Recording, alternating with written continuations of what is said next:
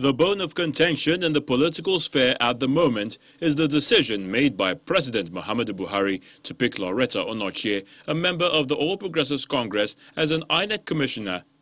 The controversy is heightened by the fact that she also serves as a personal aide to the president. The challenge is... Human rights group Yaga Africa, along with others like it, reject the plan, describing it as a travesty to democratic principles. Mrs. Lauretta does not meet the constitutional requirement of being non-partisan, as defined by Section 156, Sub 1A of the 1999 Constitution of the Federal Republic of Nigeria. She is not only a special assistant to the president on social media, she is also a card-carrying member of the ruling All Progressive Congress. She has built a partisan reputation by her biased and sometimes inflammatory comments on national issues and against perceived or imagined enemies of the Buhari administration. Before now, the leadership of the People's Democratic Party, PDP, has spoken against the appointment and how it could affect the democratic process.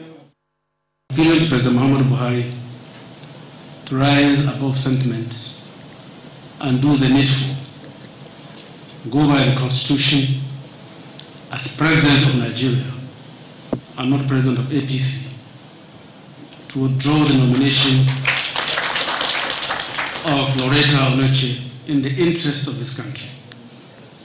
We must be seen to be doing what will consolidate our gains in the electoral process, not what will obviously put us in a reverse gear.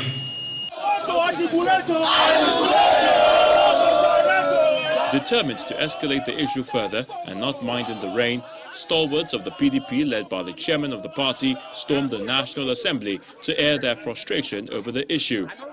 Distinguished senators, members of House of Representatives, leaders of our party that are here, the youths and the women.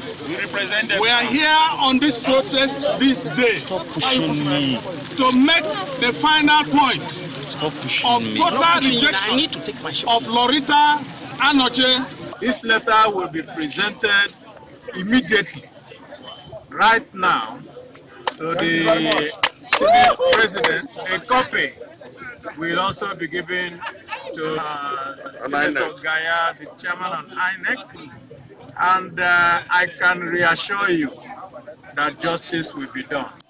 As the matter goes on, it's left to see just how much pressure those opposing the move can put on the president to rescind the decision.